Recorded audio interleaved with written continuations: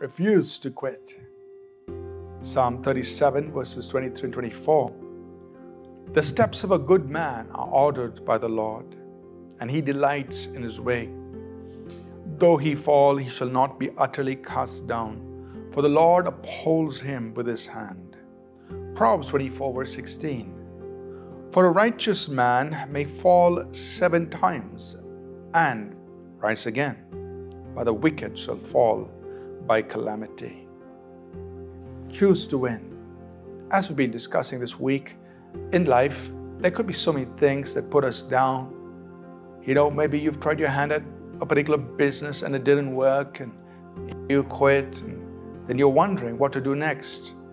It's easy to think that, that's the end of everything. You will never, ever rise up.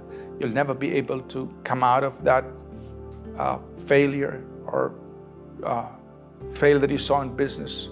You'll never be able to rise back on your feet. It's easy to quit. But I want to encourage you that as a believer in God, because God is with you, refuse to quit. The Bible tells us here in the scriptures we read that our steps are ordered by God. Now it is true, sometimes we may go our own way, we get into trouble, but we can always get back to God.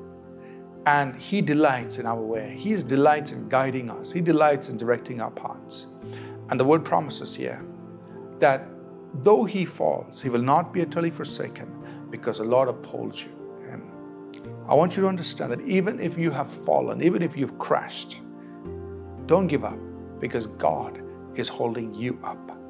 And like we read in Proverbs 24, a righteous man may fall 7 times, but he'll rise up again, because God is upholding him. So refuse to quit. You may need to change your business. You may need to change what you're doing, and change is fine. We are making changes for our good. But overall, don't say that that's the end of your life. God has great things in store for you. God is the one who upholds your life. God is the one who can bring you out of the horrible pit and set your feet upon a rock.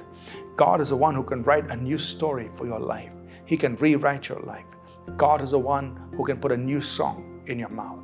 God is the one who can give you a fresh beginning, a new beginning. Though you fall 7 times, the Lord will still raise you back up. But you must choose to win.